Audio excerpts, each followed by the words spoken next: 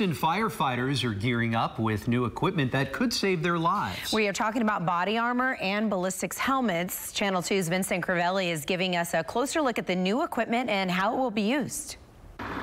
Good morning. Sometimes firefighters arrive to dangerous situations before police officers. The body armor they receive today will help save their life. It also increases their chances of saving a life. Shots still being fired.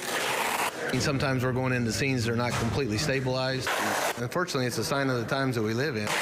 Every day, firefighters put their lives on the line to protect our community.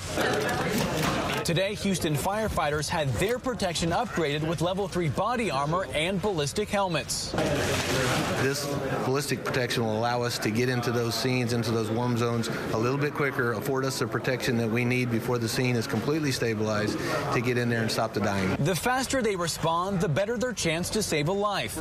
Executive Assistant Fire Chief Richard Mann says these vests and helmets would have helped in previous active shooter situations like the drug raid on Harding Street and the Santa Fe school shooting. EMS and fire service, we need to access the victims quicker. A lot of the victims that died in those incidents were salvageable victims. There were people that we could have saved if we got to them a little bit quicker. This new layer of protection will also enable firefighters to train alongside police. Join together is a unified public safety response when one of these incidents happen. Each vest weighs about 25 pounds. The cost was split between taxpayer dollars and a federal grant. The risks that we face now require that we have this level of protection.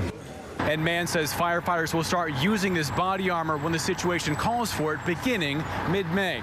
For now in Houston, Vincent Crivelli, KPRC, Channel 2 News.